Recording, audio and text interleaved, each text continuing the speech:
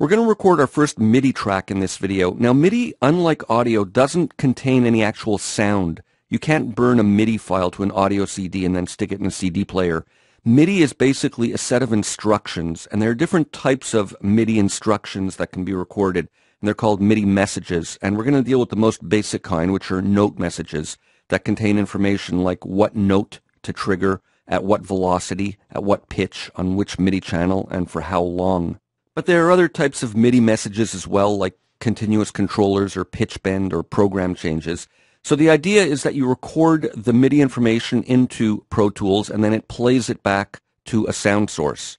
In the old days, before digital audio workstations, which are what Pro Tools and programs like this are referred to as, we used to call them sequencers, because what they would do is record these MIDI messages and then spit them out and play them back, and they sequenced up all the MIDI information to play back.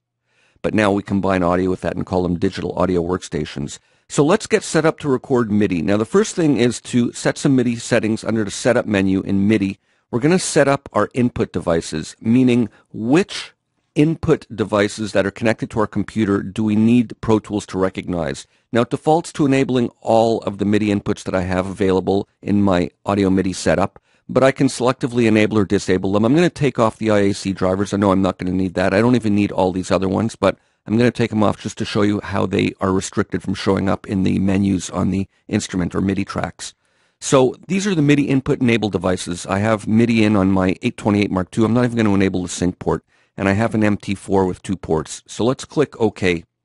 Now the next thing, and this is an important concept, is we need to enable what's called MIDI through.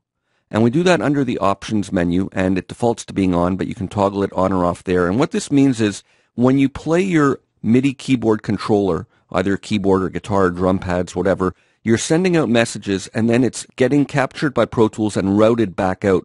So MIDI through allows these messages to get routed out to the sound or the destination that's set up on the track.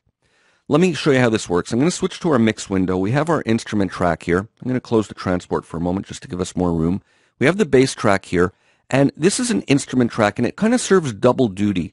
It acts as a host for our software instrument, and it also acts as a MIDI track to record and play back MIDI data.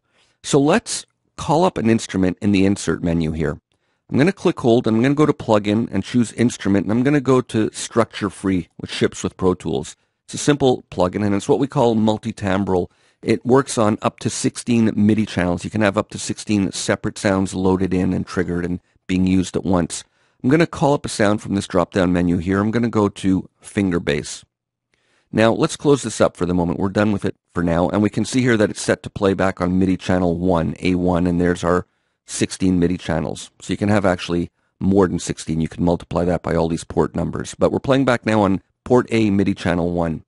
So let's close this up and look at setting the MIDI input selector and MIDI output selector. Now in this top field, we need to set which MIDI port and channel we want for this track to receive data from. Now it defaults to all, and this is fine if you're a single player at home working with a regular setup. That means any keyboard or controller that's hooked up to any of my ports on any MIDI channel will all get recognized. But if you have multiple players, let's say you have one guy playing MIDI drum pads, another person playing MIDI keyboard, another playing MIDI guitar, you can set the discrete inputs here for which specific port and channel you want recognized for each MIDI or instrument track. I'm going to leave it at all for now. And now we have the output routing. Where do we want the MIDI that's played back on this track routed to? Well, we want it routed to our structure instrument on port A, channel 1. And this is what I mean by serving double duty. These are the MIDI functions here. The MIDI track part of this object is saying, I'm going to receive data on all, and I'm going to send out to structure 1.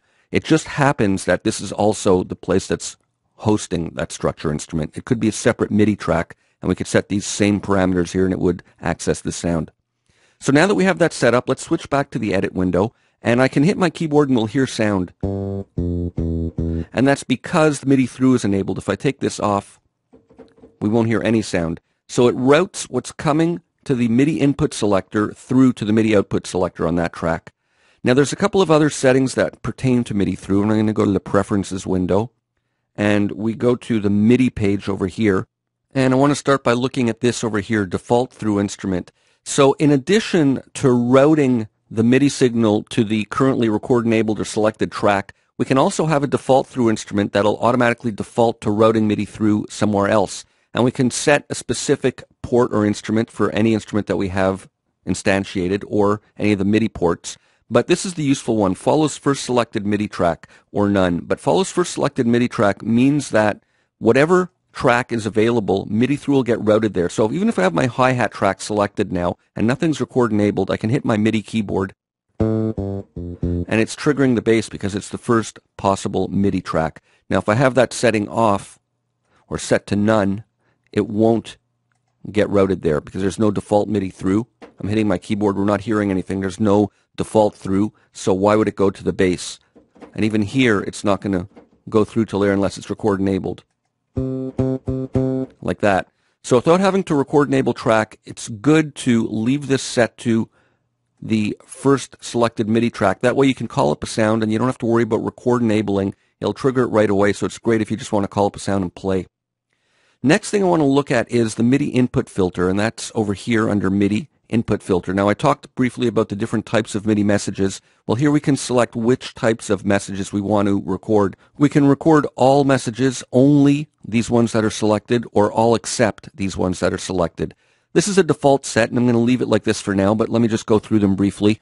The different types of MIDI messages are notes, pitch bend, which we want to capture for now. Those are pretty common if you have a pitch bend wheel on your keyboard controller or guitar.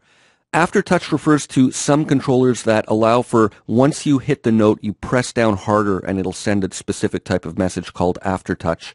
And program changes. So these are default settings. I'm going to leave them for now. I'm going to record notes, pitch bend, and program changes, although I'm not using any. In fact, why don't I turn that off? I don't really need it. So I'm going to record notes and pitch bend, and then we have continuous controllers, and you can select a variety of controllers over here and choose which ones you want to include or exclude from up to a possibility of 127 controllers. All right, so we're set with that. I have my bass track set up. I'm record enabled. I'm going to call up the transport, and basically I'm back at bar 1. We have our count off on now. I'm going to hear 2 bars of click, and then I'm going to start recording. So I can start recording in various ways. We can hit Command Space Bar, or I can hit F12, or I'm going to hit 3 on my numeric keypad.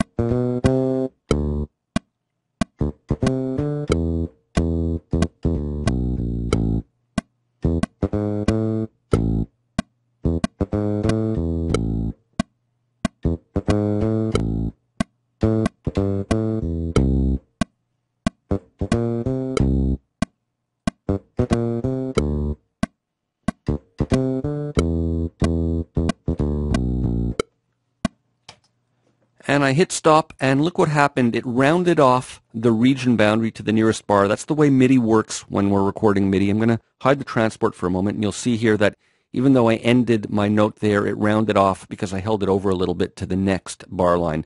When you're recording audio, it'll stop exactly where you record, but for MIDI, it rounds it off to the nearest bar to make editing easier. So what I'm going to do for now is switch to grid mode. I know I'm jumping ahead here, and just trim this down, and it'll snap right to the next bar line. So now I can hit return to 0, hit play, and we'll hear our MIDI track.